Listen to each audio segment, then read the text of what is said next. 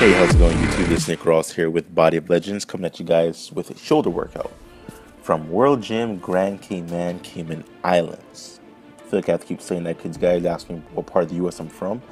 I'm not from the U.S. I don't live in the U.S. I live on an island in the Caribbean. I know it's not typical for a fitness YouTuber to come from an island, but it is what it is if you guys are still wondering, which a lot of you are. But anyways, like I say, man, doing a shoulder workout right here. This is not typical for me to do shoulders by themselves. In fact, I never do shoulders by themselves. Shoulders for me are a very powerful body part. Shoulders and traps, probably my best body part I have on my whole physique. But I decided to change things up a little bit, get shoulders their very own day, and it was actually a pretty good workout. You know, I kind of missed doing shoulders because typically I would do shoulders at the end of my chest workout, or I'll do some side laterals or some rear delt flies at the end of my back workout. So this is a real different feel for me. But like I said, it went pretty good. Started out with some dumbbell pressing, and in my opinion, I mean, you don't even need pressing for the shoulders. You know, to be honest, my the best portion of the workout was the side laterals and the rear delt flies.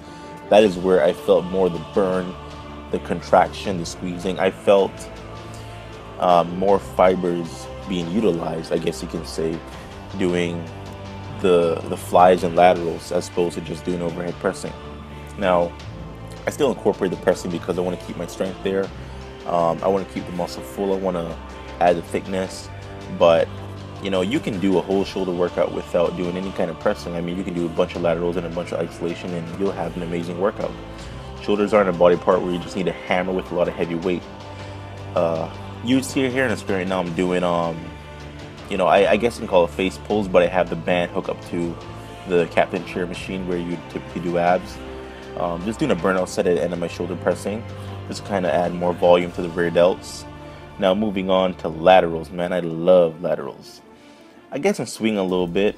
I didn't really notice it too much. I thought my form was pretty on point, but you know, a tad, you know, back and forth. It's not going to kill me. It is what it is. I'm still working the muscle. That's the big point. A lot of people are a little too strict with form. Oh, you need to maintain perfect textbook posture. I'm going to tell you right now, that's impossible. There's no way that any individual can maintain perfect, and when I say perfect, I mean completely setting straight posture, doing anything. First of all, there's gravity. Gravity pulls us forward and down, so that's a struggle. Much less we're working against resistance, which is the weight themselves. That's another factor. And we could talk about height, width, weight in front of us versus weight in back of us. You know, we do what we can, right? We really do what we can. And as long as the muscle's being hit, as long as you feel the contraction, as long as you feel the squeeze, as long as the muscle is being targeted, then at the end of the day, it doesn't really matter what your form really is, okay? I mean, swing if you want. If you're killing the muscle and you're getting results, then hey man, do what you gotta do. Do your thing. I'm not gonna recommend you swinging, but if it works for you, like I said, do what you gotta do. Now I did a lot of side laterals in this workout. A lot of laterals, man. Like I love laterals. Probably top 5 definitely in my favorite workouts or my favorite exercises ever. Try to keep dumbbells more on the side of me and just concentrate on just repping it out. Probably did about, I don't even know, 6 sets of laterals altogether. Finish off with some rear delts here. Now this is not typical, man. Notice how high my hands are on the machine, okay?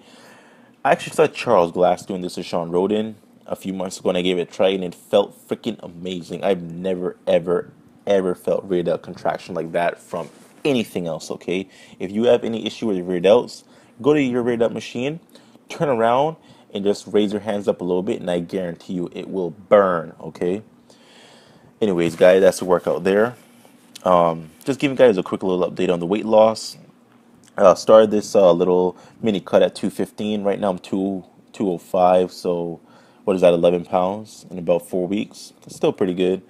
Want to get down to about 190, so you know, I'm almost there, 13 pounds away from where I want to be. And I feel pretty good about it, man. On the diet, it is what it is, but I'm getting the results and I'm making it happen. Alright guys, Nick Ross, Body of Legends. See you next time.